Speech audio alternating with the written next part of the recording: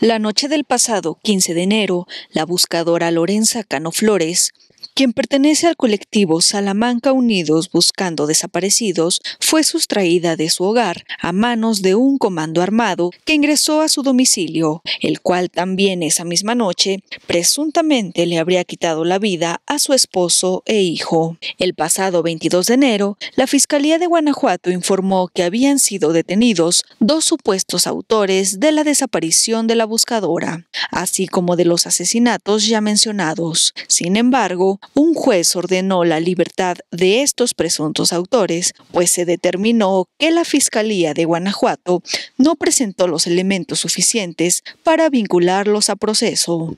A 15 días de este suceso, la justicia no ha llegado para ella. La buscadora sigue desaparecida y las declaraciones por parte de las autoridades comienzan a salir a flote.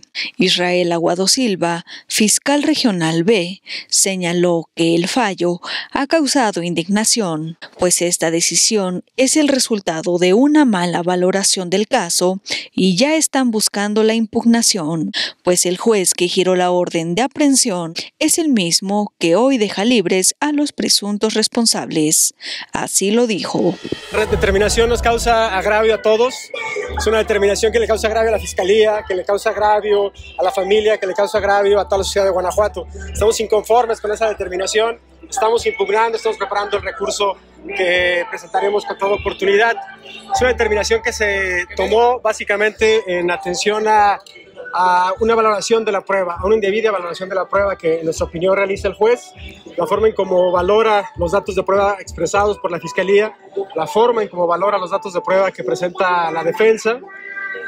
Ahí es donde creemos que está el agravio que nos está irrogando. No se trató de ninguna manera de una determinación contraria por insuficiencia probatoria, de ninguna manera. Incluso el juez que nos determinó las órdenes de aprehensión previamente es el mismo juez que ahora resuelve en este sentido y antes nos había dado las órdenes de aprehensión con los mismos datos de prueba.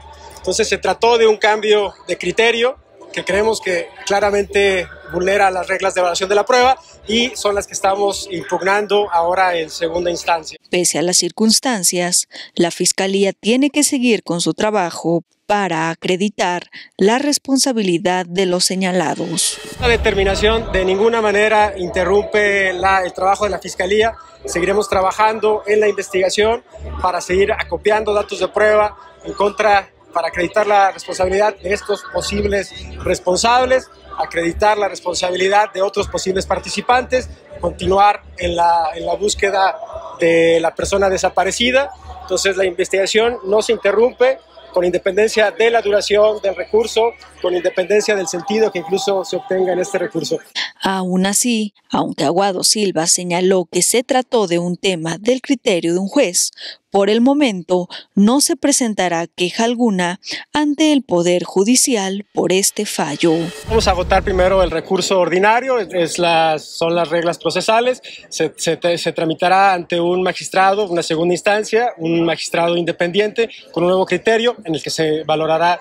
Este caso ha causado indignación en la ciudadanía, pues Lorenza Cano Flores ingresó a este colectivo para buscar a su hermano José Francisco Cano Flores, quien desapareció el pasado 17 de agosto de 2018. Aún así, la liberación de los presuntos responsables es el reflejo de la forma en la que se imparte justicia en este país. Desde luego quedan en libertad en razón del levantamiento de las medidas cautelares derivados de la determinación. Nosotros continuamos con los actos de investigación y haremos la búsqueda